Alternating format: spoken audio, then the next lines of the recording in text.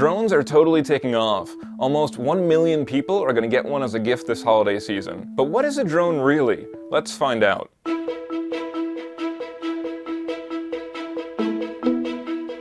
First, there's a definition problem to talk about. The word drone is used to describe everything from a missile-firing predator to a selfie-snapping quadcopter in your local park.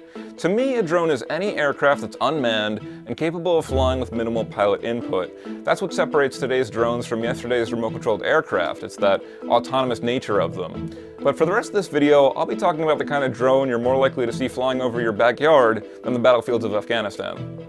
The most common form of drone is called a quadcopter. They get their name from the 4 engines and propellers that provide the lift that the drone needs to fly.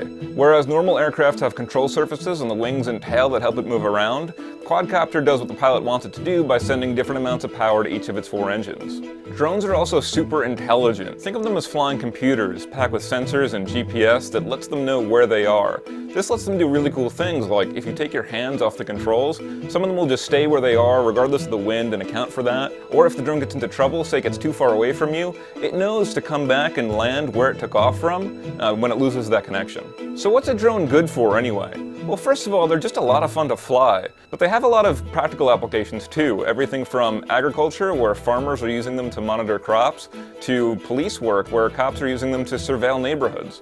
There's even a team of researchers who flew their drones into an active volcano to pick up important geologic data.